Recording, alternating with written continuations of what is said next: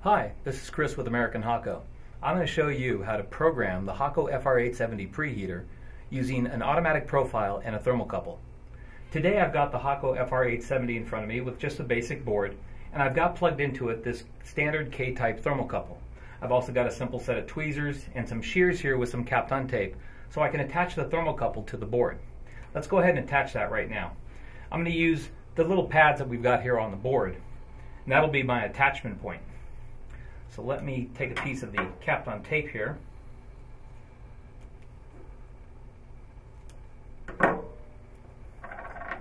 now I'm going to go ahead and put the thermocouple down on the board, making sure that the bead's on the pad.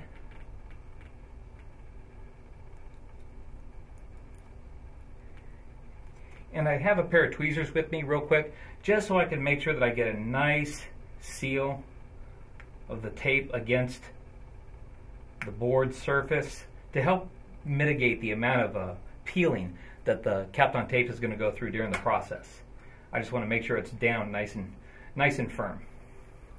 So now that I've got it affixed, I'm going to go ahead and stick it inside my board holder. Like that. It's now clipped into place. And now I'm going to go ahead and set up the programming on this unit.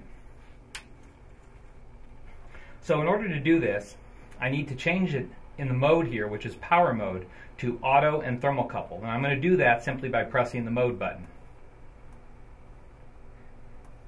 And you see now I've got auto and thermocouple mode lit up on the front panel. This is telling me this is the program number here. I've got 10 different programs I can put in. I'm at the first one, which is 0. And right now I'm reading the thermocouple temperature. So what I want to do is I want to put a profile in here. To change this profile, I'm going to hold down the mode and the star button simultaneously.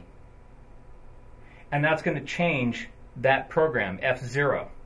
Now I'm going to have 6 different parts in this program. There's going to be a target temperature and a time for the first stage, a target temp and time for the second, and a target temp and time for the third stage. 3 different steps in a rework process. Same thing with the preheat. We're going to go through 3 different steps. So in this first step here, you can see I've got my target temperature is going to be set for 50°C. Here I can press my star, which is just like pressing enter on a keyboard, and move to my next value. And I can use here the knob to make my adjustments. I can choose any temperature I want. So in here, I'm just going to leave it at the 50°C for this demonstration. I'm going to use my knob again, this time changing from the second to T2, which is now my time in seconds. So I've got 30 seconds. My next one would be T3, which is my next, remember, target temp and time. This is now my next target temp. I'm going up to 75°C at this point. And again, 4th part is time. 5th part is my 5th temperature, which will end at 100°C. And my last part of time of 30 seconds.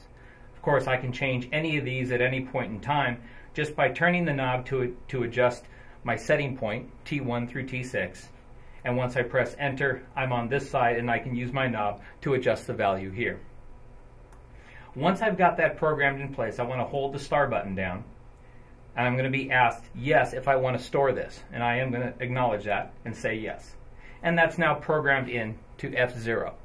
Of course, if I wanted to have a different profile in here, I wanted to keep F0, and I wanted to do something different, I would hold star down to get just F0 going, and at this point I can use my knob to choose any of the 10 profiles, 0 through 9. I can choose this one, press star, that tells me I'm on that profile, and run through the programming process again to set up a different profile, say for a different board. So in this case I've set up F0. I'm going to choose F0 as my profile. I'm going to go ahead and hit start, and we're going to see how this works. Now you can see here we've got ST1 for my first stage. The lamps have come on, and we're starting to preheat the board. And you can see the thermocouple here is reading the temperature. We're at 39°C, 40°C. We're going up. Remember, our target was 50°C.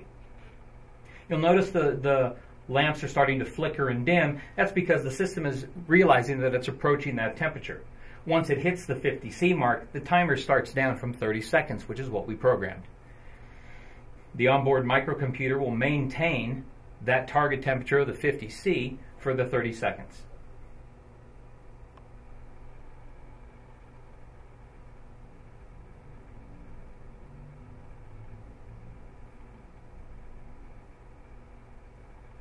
And we're coming up to the end of the first stage. And you'll notice now we're going to start ramping up, and we're in stage 2. Now our next stage target is going to be 75°C.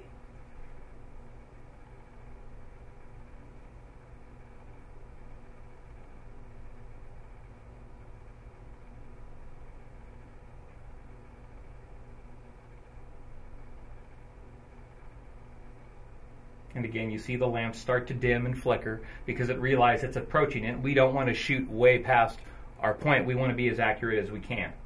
So we hit our 75°C mark, and we're counting down.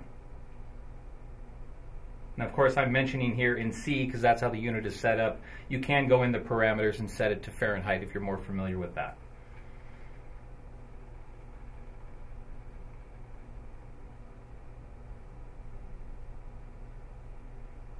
And we're approaching the end of stage 2.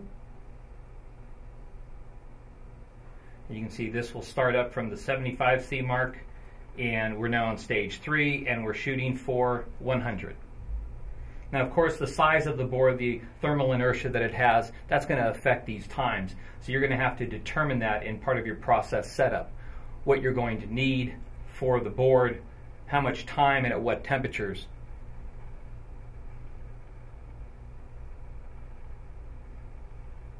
And we're approaching the target of our last stage.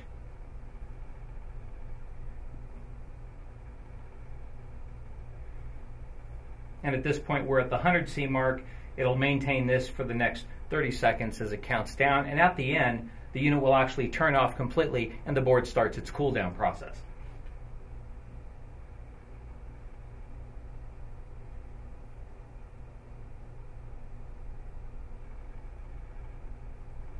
You can see there's more activity to keep the board at that 100°C mark. Obviously, because we're at a higher temperature, it's dissipating the heat faster. And now the process has stopped. And at this point, the board can be left to cool down, and when it reaches a temperature that's comfortable to handle, you can simply remove it from the board holder, remove the thermocouple, and re-instrument the next board. And that's it.